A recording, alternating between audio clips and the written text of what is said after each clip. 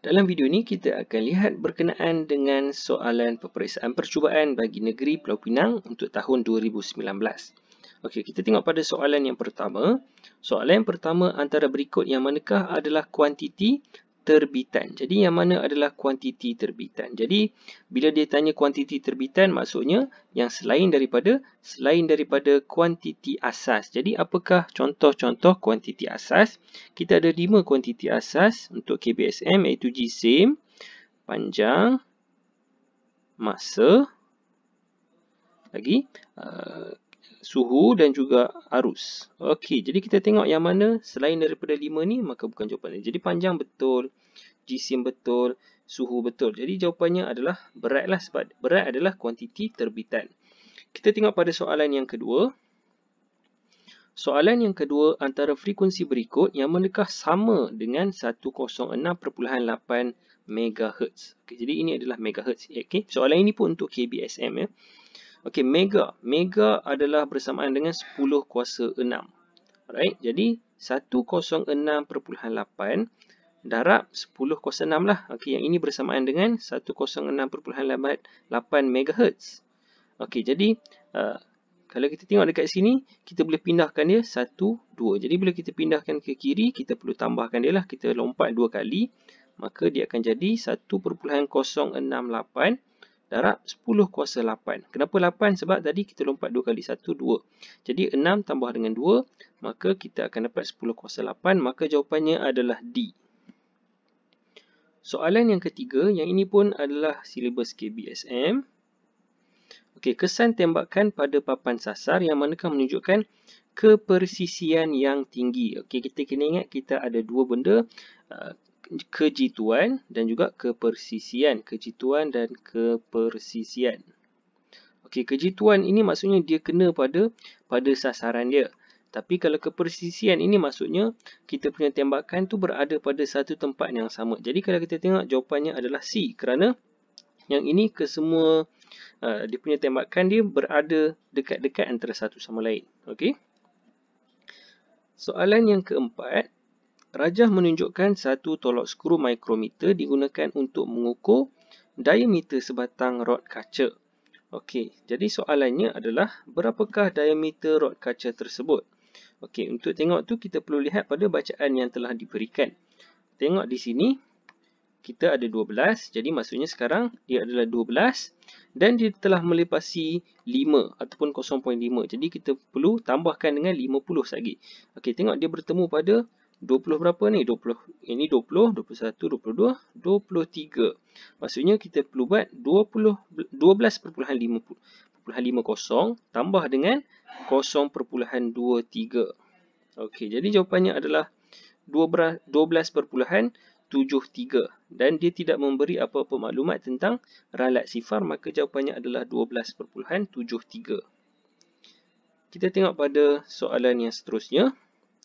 Soalan yang kelima, rajah 2 menunjukkan sebuah troli menuruni landasan. Bagaimanakah caranya untuk mengurangkan pecutan troli tersebut? Jadi kita nak kurangkan pecutan troli. Okey, yang A gunakan landasan yang lebih panjang. Okey, yang ini dia tidak akan memberi kesan kerana apa? Kerana jika kita tambahkan dia punya pecutan masih sama. Sebab pecutan dia datang daripada mana? Daripada tarikan graviti. Jadi pecutannya tidak berubah.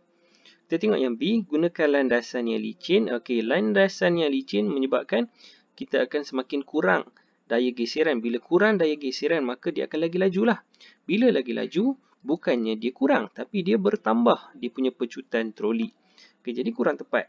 Yang C, tambahkan bilangan troli. Jadi apa yang kita buat bila kita tambahkan bilangan troli adalah dia punya berat akan bertambah. Jadi bila berat dia bertambah, maka dia akan gerak dengan lebih pantas lah ke hadapan. Okey, dan D, kurangkan kecerunan landasan. Okey, yang ini barulah betul. Kerana apa? Kerana dia punya kecerunan, bila kecerunan berkurang, maka komponen untuk ke bawah ini akan berkurang. Okey, seolah-olah kalau kamu ada satu landasan yang cerun, kamu bandingkan dengan kamu turun satu landasan yang lebih landai. Sudah tentu yang ini lebih laju. Jadi untuk kurangkan, kita boleh pilih ataupun gunakan landasan yang lebih landai kecerunan dia. Jadi jawapannya adalah D. Okey, soalan yang keenam. Soalan yang keenam, pernyataan yang manakah betul mengenai inersia? Okey, jadi yang mana satu yang berkaitan dengan inersia? Kita tengok yang A. Okey, ingat inersia dia bergantung kepada jisim. Yang A, inersia bergantung kepada saiz. Okey, ini kurang tepat kerana dia bergantung kepada jisim objek. B, objek yang berjisim kecil, okey, senang untuk digerakkan. Okey, yang ini betul kerana memang kita tahu bila jisim kecil, inersia dia kecil, jadi dia senang untuk digerakkan. Sebab itu, kalau kita ada kereta dengan lori, kereta dia lebih mudah untuk memecut berbanding dengan lori. Yang C, objek yang senang digerakkan sukar untuk dihentikan. Ini kurang tepat kerana bila dia senang digerakkan, maksudnya jisim dia kecil, dan maka dia juga akan senang untuk dihentikan. Jadi, bukannya sukar, dia sepatutnya bila senang digerakkan, maka dia mestilah senang untuk dihentikan. Yang D, inersia objek yang sama lebih besar di bumi berbanding dengan di bulan. Ini kurang tepat. Kerana apa? Kerana perbezaan bumi dengan bulan ini adalah berat, merujuk kepada berat, bukan jisim. Jisim akan kekal. Bila jisim kekal, maka inersia juga akan kekal. Soalan yang ketujuh, soalan ini melibatkan pengiraan. Okey, kita tengok Raja 4 menunjukkan bongkah 2 kg bergerak dengan pecutan 4 meter per saat kuasa 2 bila ditarik dengan daya 10 Newton di atas permukaan kasar. Okey, soalannya, berapakah pecutan bongkah bila ditarik dengan daya 6 Newton? Okey, jadi sekarang kita tarik 10 Newton. Dia bergerak 4 meter per saat kuasa 2 dan dikata permukaan kasar, maka dia akan ada satu daya rintangan ataupun daya geseran ke belakang. Jadi kita kena kira dulu berapa daya geseran dia. Okey, kita tengok 10 tolak dengan daya geseran. Kenapa kita tolak? Sebab 10 ke sini dan dia sedang bergerak ke kanan. Jadi kita tolak dengan daya ke belakang, maka kita akan dapat ini bersamaan dengan MA. Okey. Jadi 10 tolak F bersamaan dengan jisim dia iaitu 2 darab dengan A 4, maka kita akan dapat 10 tolak F bersamaan dengan 8, maka F bersamaan dengan 10 tolak 8 ataupun bersamaan dengan 2. Okey, 2 Newton. Maksudnya daya geseran ini adalah 2 Newton. Sekarang dia tarik dengan 6 Newton. Jadi berapa pecutan yang baru? Berapa pecutan dia? Jadi prosesnya sama juga macam ni. Iaitu sekarang ini kita tukarkan 10 menjadi 6. 6 tolak 2 sama dengan jisim dia kekal, iaitu 2 darab dengan pecutan yang kita nak cari. Jadi jawapannya 6 tolak 2 adalah 4 bersamaan dengan 2A, maka A bersamaan dengan 4/2 ataupun 2 meter per saat kuasa negatif 2. Jawapannya adalah C. Soalan yang ke-8. Raja menunjukkan 2 biji telur serupa dilepaskan dari ketinggian yang sama. Satu ke atas permukaan yang keras dan lagi satu ke atas permukaan yang lembut. Okey, keras adalah macam kayu ni, yang lembut ni bantal. Okey, soalannya apa? Manakah kuantiti fizikal yang sama dalam kedua-dua situasi? Okey, dia nak yang sama. Kalau kita tengok dekat sini, mesti ada yang berbeza. Okey, pertama sekali kita guna permukaan lembut. Jadi, dia punya masa impak dia akan lebih tinggi berbanding dengan permukaan keras. Okey, kita tengok apa yang sama. Impuls. Okey, impuls ni apa? Impuls adalah MV tolak dengan MU. Okey, jadi MV dengan MU ni bila kita kira? Bila dia menyentuh. Maksudnya sebelum dia langgar tu, bila dia sentuh sikit je. Dia baru start sentuh. Yang itu adalah dia punya U. Okey, bila dia start sentuh, itu adalah U. Dan V adalah bila dia berhenti. Jadi V adalah kosong. Okey, maksudnya sekarang ni, daripada atas ini nak sentuh ni, ketinggian dia sama. Okay, ketinggian dia sama, maka U dia mesti sama. Okey, U dia adalah sama. Okey, cuba buat macam ni lah. U1 dengan U2. Jadi U1 sama dengan U2. Kenapa? Kerana dia jatuh pada ketinggian yang sama. Okey, bila disentuh, U dia adalah sama. Jadi, maksudnya dekat sini, MV dia sama juga sebab dia punya halaju akhir dia sama, iaitu kosong. Okey, jadi dia punya impuls dia adalah negatif MU. Maka untuk kedua-dua situasi ini, impuls dia kekal. Maka jawapannya adalah impuls. Tapi tak apa, kita tengok pada B, C dan juga D. B dia kata masa pelanggaran. Masa pelanggaran tak sama. Kerana apa? Kerana T1, okey, cikgu buat T1 dan T2 ini adalah masa pelanggaran. Kita tahu bahawa T1 ni lebih kecil berbanding T2. Kenapa? Kerana permukaan keras, dia langgar sekejap je dia dah pecah. Okey. Bantal ini dia akan dia akan bounce. Okey. Dia akan bounce lah. Kita bahasa Melayu dia apa. Okey.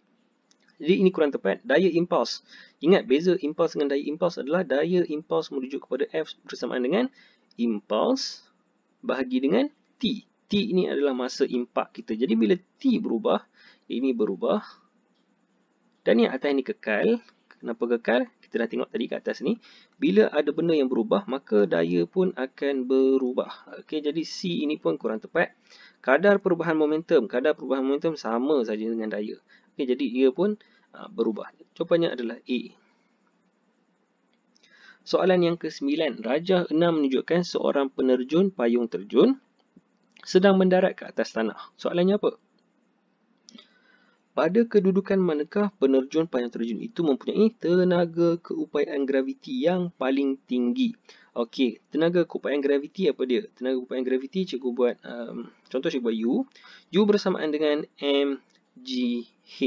Okey, ini adalah rumus untuk tenaga keupayaan graviti. Jadi mg adalah kekal kerana berat dia sama.